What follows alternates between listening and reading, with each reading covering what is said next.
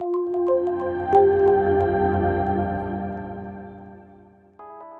had a new CIO, and he kept saying in 3 to 5 years, the skills that IT professionals are going to need are going to be vastly different from what they are now. They're going to be vastly different. And everyone kept nodding their heads, yes, they're going to be vastly different.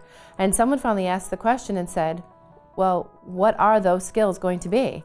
And no one could answer that question.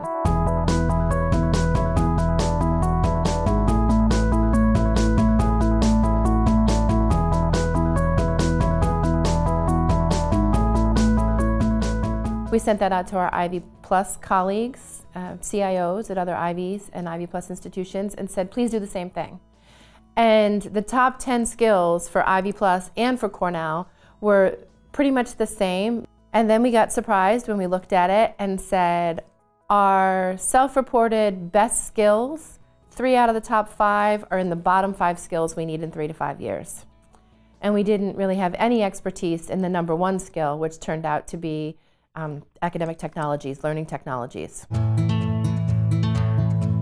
And we used the assessment to create our IT career framework, which anyone can use, anyone in IT, anyone who wants to be in IT, they can all use the framework to help them get to where they want to go. So if you're in desktop support right now and you have dreams of being a Drupal programmer, we can show you the career path to get there and show you the development and training opportunities to get you where you want to go.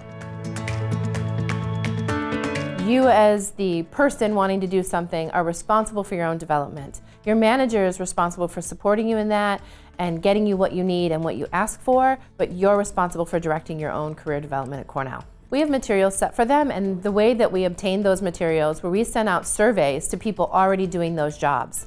And we said to them, what has been your most beneficial training? What has been your most beneficial development? What are the things that you use to stay current? We have blogs that people should follow if they want to be in a certain career or a certain job family at Cornell. We have training that we recommend, whether it's on lynda.com or you should go take an Amazon Web Services certification. There's just a range. You have to have top-down support. If your managers aren't buying in, they're not going to support the employees. And then on the flip side of that, you have to empower your employees to go after their own career development. And it's a really delicate balance of how you do that.